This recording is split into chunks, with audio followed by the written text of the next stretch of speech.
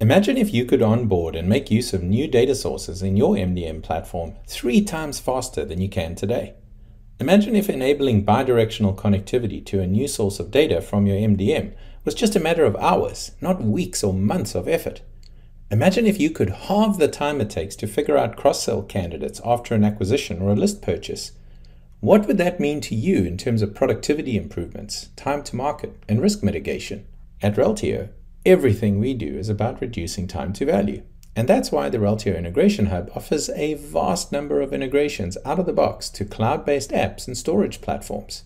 It augments our existing set of integration methods with a low-code, no-code approach that expedites the development process and removes the need to execute lengthy cross-functional development projects every time you need to add some data to your MDM or get some data from it to use elsewhere. In this demonstration, I will play the role of a citizen integrator or data analyst who's been asked to integrate 2 new sources of data into my Reltio environment via the Reltio Integration Hub. The first of my 2 sources is a custom-built loyalty application on AWS that generates JSON files in S3 for every create or update, and the second source is Salesforce.com.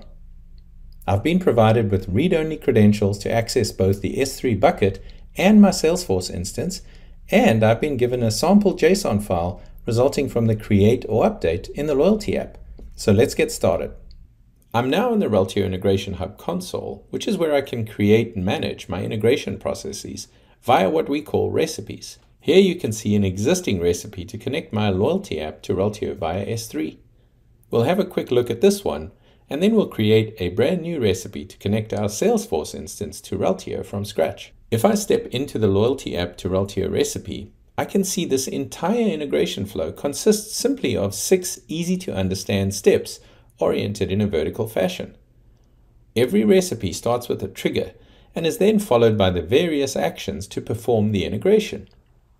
The triggering app, as we can see in this case, is Amazon S3. This is just one of hundreds of different apps that can be used as the starting point for a recipe, as you can see by this extensive list. Each app in turn has various triggering actions that I can select from to kick off the process. In this case, my triggering action is the arrival of a new file in the specific S3 bucket.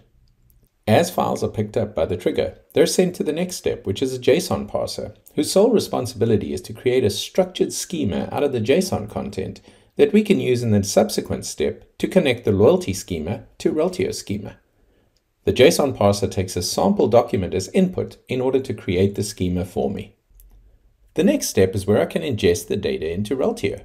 Similar to all apps being exposed in the Reltio Integration Hub, you can see all the different actions that can be leveraged during the inbound integration. Along with this, I select a connection to a tenant, and then I specify whether I want to ingest data about an entity, relationship, or interaction. Then I select the entity type or relationship type or interaction type. These selections will in turn automatically expose the Reltio logical data model, where I then map each of the attributes from my input data to their Reltio equivalents. This mapping exercise is a one-off task to connect the 2 schemas to support the integration. The power of this approach lies in the simplicity of the fact that I'm not concerned about the mechanics of the integration.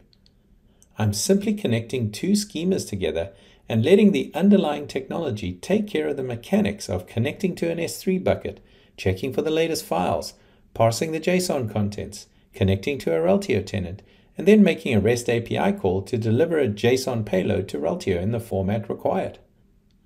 If an error occurs during my flow, I catch it here, where very simply I'm sending an email to a specific user to alert them to the fact that we've had an error.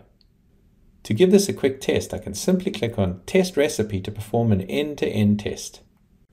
Here you can see the recipe checking the S3 bucket for the arrival of a new file. Once it detects the new file, the flow starts, and at the end of the test, I can step into each of the steps to see inputs and outputs to determine that everything is working as planned. Once I'm comfortable that this recipe is performing as it should, I can simply click on Start Recipe for it to constantly monitor for the arrival of new files in my S3 bucket. Let's now create a new recipe from scratch to connect my Salesforce instance to Reltio. I'll call this recipe Salesforce to Reltio. I want this recipe to be triggered by an action in Salesforce, so the starting point I will select is the one called Trigger from an app. Note the other options available in terms of my starting point for this recipe. I'll select Salesforce as my triggering app, and now I'll look for the specific triggering action that meets my needs. Because I want to sync new and changed records from Salesforce in real time, I'll look for the real-time action on new or updated records. This then leads me to select my Salesforce connection. I can then choose which object in Salesforce I want this action to occur on. Note the introspection of the Salesforce model here, making it very easy for me to select the right one. In my case, I'll choose the contact object as the one to monitor, and I'll elect to have all the attributes visible for integration. I now want to add a step. Note all the available options open to me. In order to be a good citizen integrator, I'll add an error handler as my next step. Within the error handler, I can now add Reltio in the subsequent step where it's asking me to select an app and an action. Once I've selected Reltio, I can then choose the appropriate action. In my case, create record. This supports both create and update, by the way. I then specify my Reltio connection information, choose whether I'm interested in integrating to an entity type, relationship, or an interaction type. From there, I choose my entity type, individual in this case. This will now in turn expose all the relevant attributes within this entity type for me to perform a mapping. I'll start with selecting the crosswalk, which is how we tell Reltio where the data is coming from and what the primary key is. I'll also grab first name, last name, and email address. I'm now going through the mapping process, which is a one-off exercise to connect the two schemas together. I now want to be able to expose some information about the error if one occurs.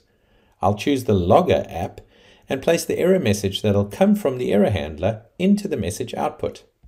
I can now give my recipe a quick test to see if everything is working as expected.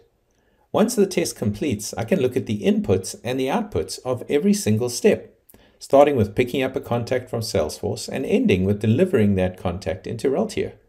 Looking at these inputs and outputs, I can see that the record was successfully created in Reltio. As a citizen integrator, I'll declare victory here and start this recipe so it can continuously deliver new or changed contacts in Salesforce to Reltio. In this demonstration, we saw how easy it was to connect two new sources to the Reltio environment to improve time to value and reduce risk from an integration perspective. Like what you saw in this video? Keep watching this series to see more demos of our product in action, or contact us for a complimentary consultation with our team. Thanks for watching.